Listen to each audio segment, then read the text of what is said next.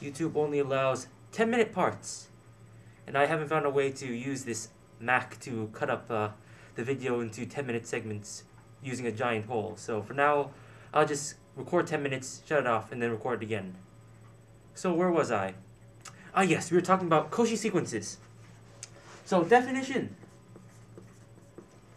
A sequence xn with all xn in the set of rationals is Cauchy if after a point for any epsilon greater than 0. So it's like convergence, but not exactly.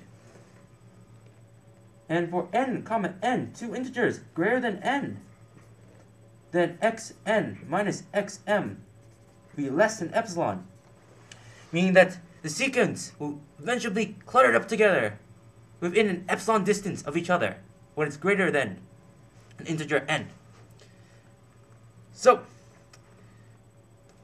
but we just realized that this definition of Cauchy, it is not generalized.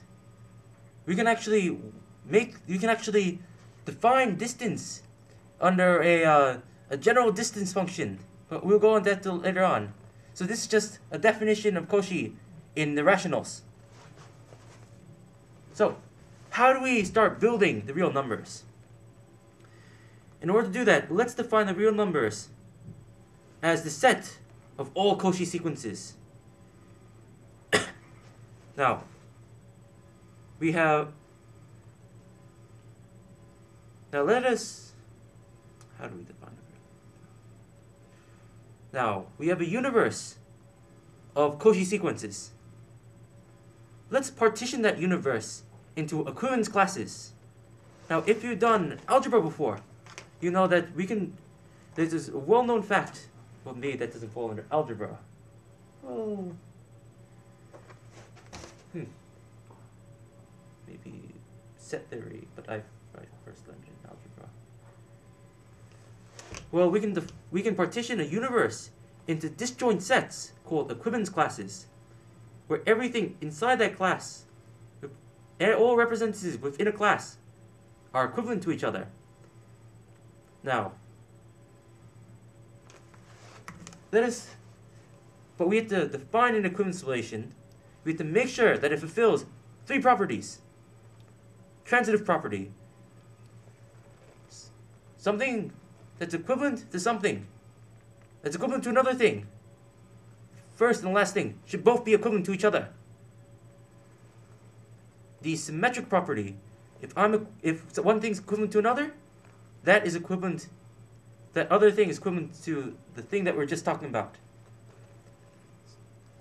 And lastly, it should be equivalent to itself. Many proofs when you do work with equivalence classes, all you need to do to show that 2 equivalence classes are equal, take a representative from one class, representative from another class.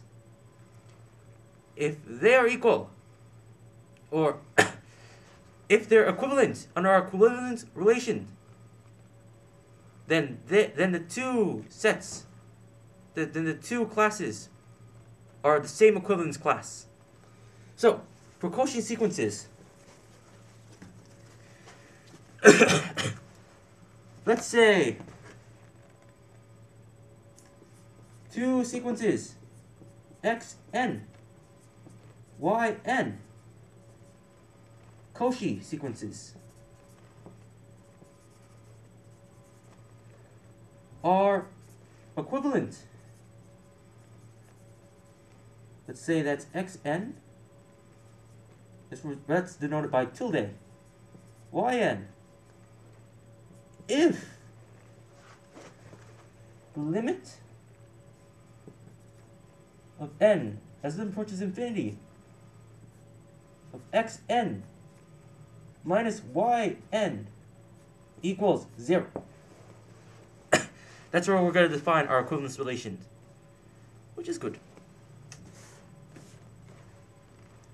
Alright. Now, we always have to check when we define something if it's well defined, meaning does it contradict the rest of the world.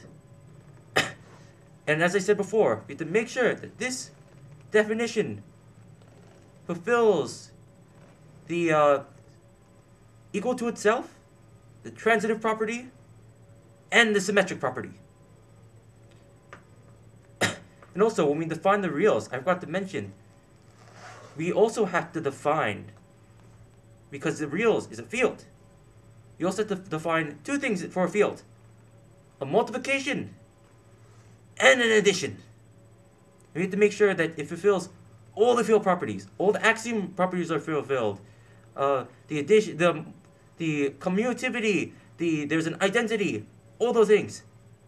We have to make sure that the multiplication axioms are fulfilled. Commutative, associative, non-triviality, all those things. But those are very trivial. I mean, trivial as in this case, just the trivial in the term that it's very easy. And to prove that this equivalence relation is actually equivalence relation, well, this is just simple, just xn minus xn. As n approaches infinity, it's always equal to itself. You subtract, it equals 0. For the transitive one, you will end up using the triangle inequality, which is one of the big inequalities that you have to know. As long as Cauchy and, oh, there's quite a bit. But I will probably prove those online. Now, Cauchy Sequences. Okay. Oh, by the way, R is defined as the set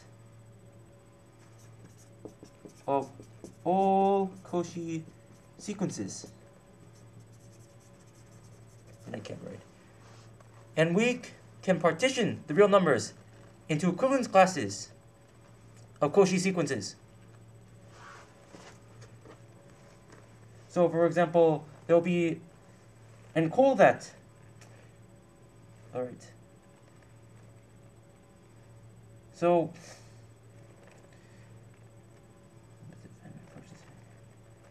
call that Cauchy sequence the point that it converges to. Let's see. That's right. Where should we go with that? All right. Before we do that, the reals, we define the multiplication. So we can always take representatives and say that xn, and have that represent the group. I mean, they represent the class. If xn is in the set of a real number, let's call x. X is a real number, or the equivalence class. So this is a sequence in the equivalence class x, and a sequence in the equivalence class y. And x, comma y are in the set of R. Then we define addition to be, let's say this is all the equivalence class that's equivalent to xn plus yn. And define multiplication same way, except with multiplication now. So all Cauchy sequences that are equivalent to this representative is the equivalence class. Okay. Now I'll go on to the next verse.